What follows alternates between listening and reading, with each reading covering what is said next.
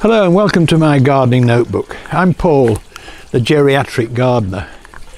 Now my stepdaughter Sally doesn't think I should use the term geriatric. Well, to tell you the truth, I'm more geriatric than I am a gardener, so I think I'll stick with it. Anyway, you remember, if you've seen previous episodes, that I'm trying to turn this into this. So far we've got the hard landscaping done. Now it's time to think about planting.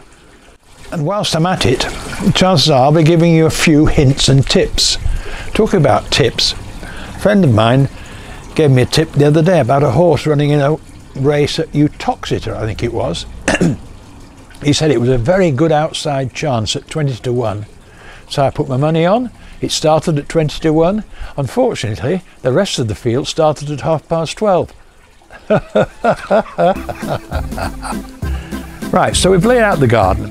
Now I've got to put something in it. First of all, I need some structure, some vertical structure. That means trees, and trees of a type that won't give a load of shadow over the rest of the garden. I chose 4 to dominate the herbaceous side of the upper garden. On the left, as you look, a cherry, a Prunus autumnalis.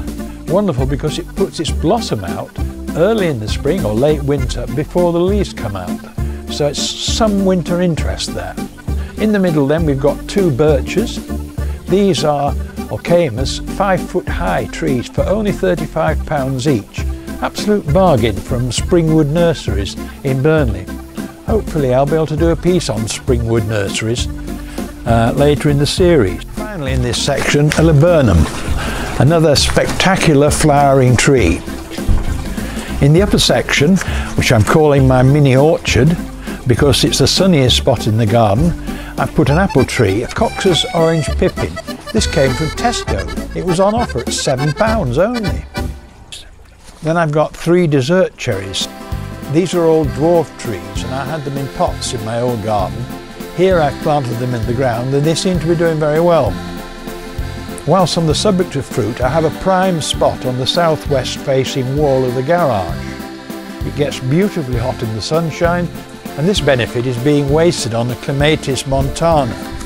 I'm going to put the Clematis somewhere else and perhaps grow an Espalier peach or even a vine on this hot wall. Back up in the orchard there's a witch hazel and it's really in the wrong place, so I'm going to transplant that out into the wildflower area at the back in the winter. And then in the corner I've planted a Robinia red robin, famed for its scarlet new growth in spring. Finally in this part of the garden I've got 2 Japanese maples, Acer palmatum, and these are a deep copper which contrasts well against the grasses behind them. There's one plant I haven't got yet and that's a fuchsia. Perhaps I'm a bit like Michael J. Fox. He turned his back to the fuchsias. And down at the bottom we have a bog garden.